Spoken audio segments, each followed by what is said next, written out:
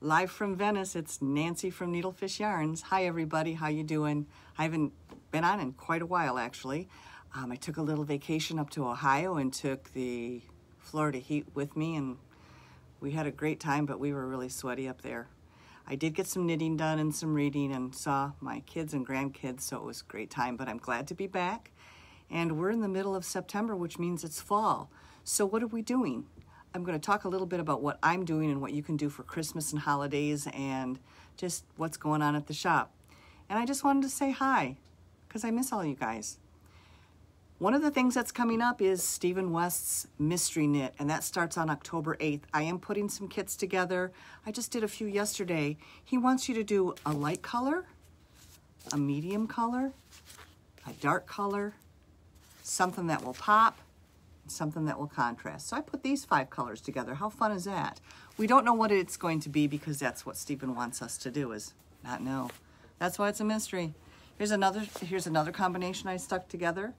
I will put these online. Most of these are going to be super silky. I might throw in a Practically Perfect just for the color reason. But I'll show you the things he does, because he puts everything on video on YouTube, so you never have to worry. All these things look really complicated. I did his last year's. This is called Slipstravaganza, and I had so much fun making this, and it looks really hard. Well, it isn't when he talks you through it. And of course, there's us, we can talk you down. I loved doing this, and I will probably hop on his other one, even though I've got like 7 projects going right now. I'm not exaggerating much. I think it's 4 or 5, but that's me. What else have we got? Well, Emma's Color of the Month we get every month, and you might have missed August's. It's this one. It is so pretty. It looks like Florida, ocean, blue skies. That's not green algae. September is also in, and it is very fallish. It's the grass is turning different colors, and I really like it. It's really pretty. That's their September color, and it's, hi Linda. It's very fallish, but it's wearable for everything, as it always is. Okay, so what am I doing? This will help you think of the holidays, because you know it's September, and last year I didn't start my 3 Afghans. I made 3 glamping blankets and started them in November, so 2 of my 3 children got their glamping blankets in, February or so. I'm like that. But I wanted to start early this year, and I took an old pattern and started playing with it, and it's called the Mukluk. It's been around forever. It's super, super simple. Hi, Susan. I'm going to show you 3 different possibilities. My grandchildren are getting these, and of course, you know that my daughters are not going to hand wash anything. It's not going to happen. So I took a very abusable yarn, and this is Universal's Major. It's 100% acrylic. It's down and dirty, but you can throw these in the washer and the dryer, and the kids love them. And it took me a day to make a slipper. I mean, it's nothing. So the advantage of acrylic is that it's very wearable, washable, abusable. The disadvantage is that it doesn't wick the sweat off your body. It just doesn't have that ability, nor is it shapeable, but you don't really need to do anything about that with a Mukluk, because it's a Mukluk. If you want some wool and you can take a step up, I would recommend Vintage Chunky, which I forgot to grab, so give me 1 second.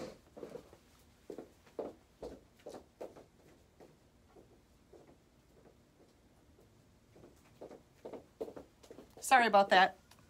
Vintage Chunky it's a wool blend of acrylic and wool and nylon, so it's super strong. It's got 40% wool in it, so it's going to help wick that sweat off the foot. It's $9.50 a skein, so 3 skeins would probably get you 2 pairs.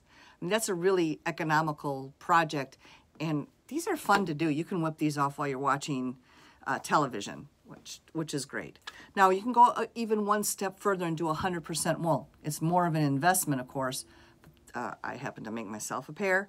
I had some leftover Emma's Bodacious Bulky. This is 100% wool, and yes, it's expensive, but if you get 3 skeins, again, you get 2 pair out of them. So if you want luxury, I highly recommend this. It's 100% wool, wicks the sweat off your feet, and keeps you warm. Well, we're in Florida. Who says you need them? I do. The air conditioning makes my feet very cold sometimes, so I'm looking forward to putting these on, actually. because I'm selfish too, but that's okay. So what else am I doing? Linda, who's on right now, is made a sweater, and she inspired me to do one too. It's called Calliope by Espace Tricot. It's a top-down, easy sweater. Linda made hers in the Spectacular DK and Take a Hike, which is a medium green. It's gorgeous. And she modified the sleeves. Instead of making them long, she made a 3/4 length sleeve so she can wear them when the weather is cool in Florida. We do get a few cool days. This is it right here. Now, this particular author loves mohair. So what she made hers in, and I have a version at home that I'm doing it in too. You take 1 skein of fingering weight and 1 skein of mohair and you knit them together. The result is just this soft halo that you get. It's beautiful. However, there are a lot of people that feel mohair is like wearing a hair shirt. So what do? Well, instead of that, just use 1 strand of DK. That's what I'm doing on this version. You can see it here. This is just DK weight. Here's a little lesson about hand-dyed yarns. Believe it or not, these, hi Jenny, these are the same color. That's right, they're just different batches. This is called heavy pour. Of course it is. I like this Cabernet better than this Cabernet. But I didn't have enough of this dye lot to make a full sweater. So what I'm doing is what we recommend you do when you get a hand-dyed yarn. You alternate every couple of rows. It's not hard to do. You just set the yarn over the other strand when you change rows. And I'm getting a striped effect. I really like it actually. And it's going quickly. It's not really difficult to do. So I've got 2 sweaters going and mucklucks. I also have the Bohemian Boho sweater I started, but that's to the side right now because I just can't get to it. Hi, Eileen. And for the store, this is another great little project. These are Leo and Roxy socks. You can see them there. There. This is a kit. It comes with all the yarn to make the stripe, the white, the heel, and this. This is kind of like the monkey, little stuffed monkey material.